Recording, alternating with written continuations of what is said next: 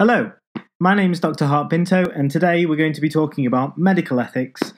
And the topic for today will be resource allocation, quality adjusted life years, and the needs-based model. So, what is a QALY? It is used as a concept of resource allocation. A quality adjusted life year is a measure of the value of health outcomes. So, a year of life in perfect health is given a value of 1, and a year of unhealthy life is given a value of less than 1, which may be 0.5, 0.3, etc.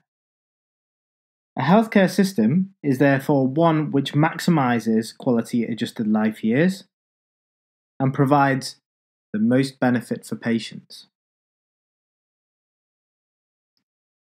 So what about the cost effectiveness of quality adjusted life years? It's the utilitarian stance of maximizing healthcare with the resources that are available. The most efficient healthcare system that exists is one where the cost per quality adjusted life year is low. Therefore, we can maximize the number of quality adjusted life years per the pound or per the dollar. Okay, so why should we use QALYs? It will provide the maximum benefit for public with the finances that are made available. Therefore, it's maximizing the healthcare budget. Not only does it promote health, but it also promotes the quality and quantity of it and how it influences patients' lives. But what are the negatives of quality adjusted life years? It discriminates against those with expensive healthcare problems. Let's look at some examples. A 60-year-old patient with a major burn may require a prolonged stay in intensive care and repeated surgeries. In these patients, the total cost of care may enter the hundreds of thousands, and the patient may only live for another 10 years, for example. Therefore, the cost per additional year of health that he has gained is very high. In real terms, that can mean that there's little benefit for society as a whole, but it provides the maximum benefit for the individual in need, and that's the important point. For the same amount of financial resources, we can provide smoking cessation advice to tens of thousands of patients.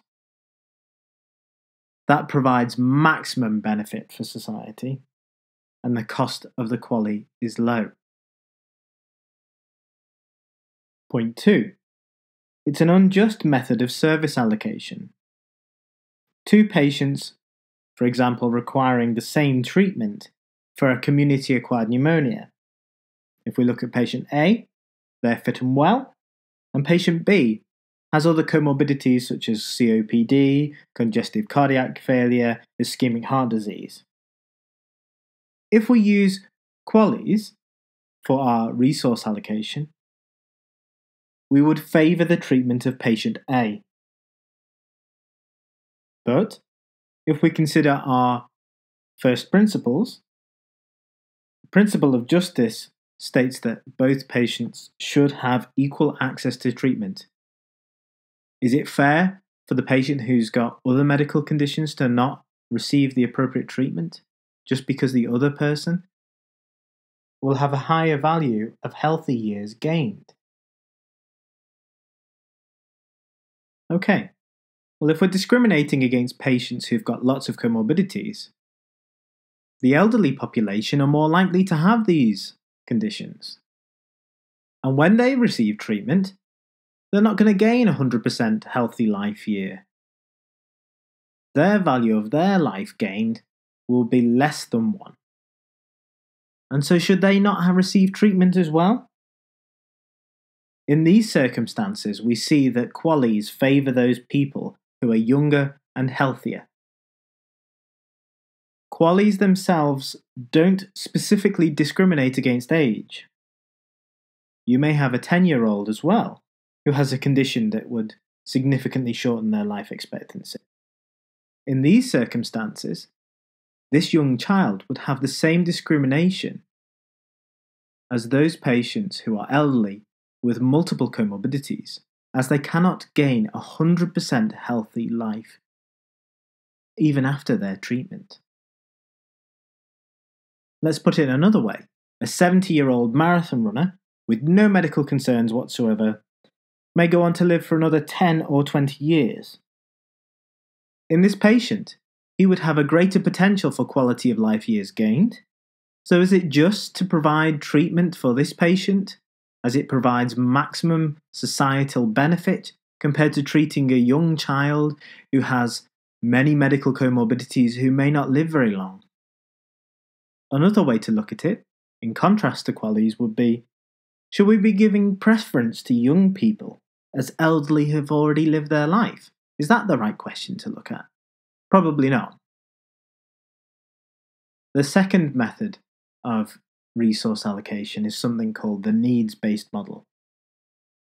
In this case, it's based upon the concept that resources should be allocated to those patients who are most in need, i.e., it prioritizes the most sick.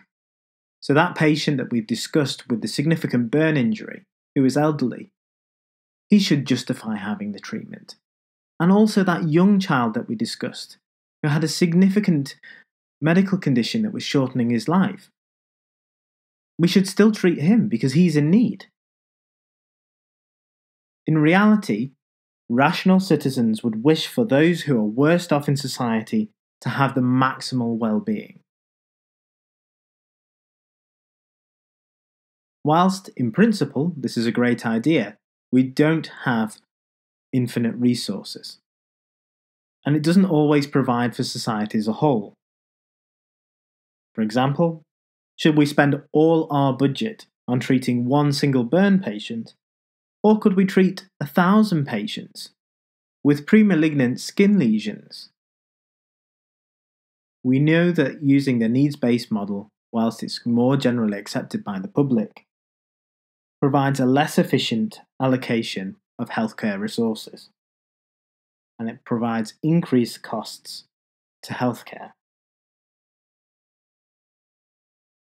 So if we enter a system where only patients who are most in need are being treated, we will only get patients who access healthcare when a life-threatening illness occurs. This can be due to neglect of a chronic disease, for example, angina, which then becomes a myocardial infarction, which potentially could have been prevented had we allocated resources to the management of those less in need who have chronic disease. So in a way, the needs model isn't perfect either. Okay, let's summarise what we've reviewed. So QALYs, or quality adjusted life years, are a method of maximising efficiency of the resource allocation.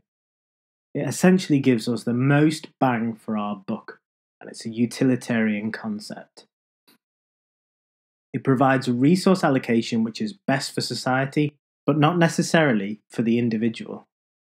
And because it's looking at healthy life years gained, it can discriminate against elderly patients and those who require the most help. The alternative model, the needs model, provides patients most in need with the treatment that they require. It is a less efficient method of resource allocation, and you get less bang for your buck. And there's also associated reduction in resource allocation to those with chronic disease.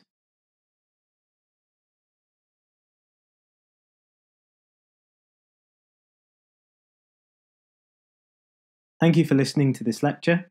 If you have any questions or comments, please write them in the section down below, and subscribe and select the notifications to get up-to-date lectures from our series.